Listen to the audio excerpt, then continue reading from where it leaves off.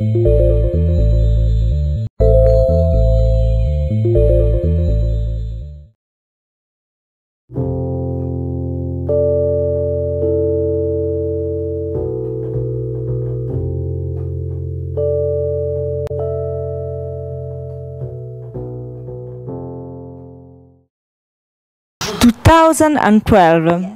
which is the meaning of this date for you, and which is the connection with the crystal skull?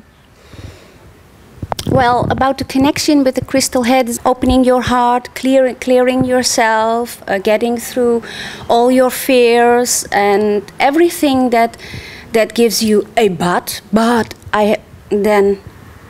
if you clear that out, then you will be as pure and as light as possible for, well, I don't know if it's really 2012 or if it's 2013 or if it's a little sooner, but there will be, according to the Mayan books and to the books of the let's say almost every native nation, that 2012 there will be a big shift, or around 2012, can be a little bit sooner, a little bit later, a big transformation.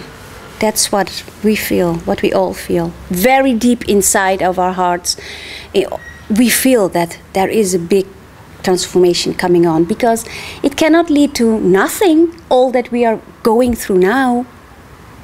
It's a cleanup. It's like the Mother Earth has her bearing of what is it? Her labor pains before the great birth. That's what I feel. I'm really thrilled about it. The new humanity and the new population, the new Earth, and wow, just to bring that down here, manifested here, would be a feast every day, a feast of love, compassion, light.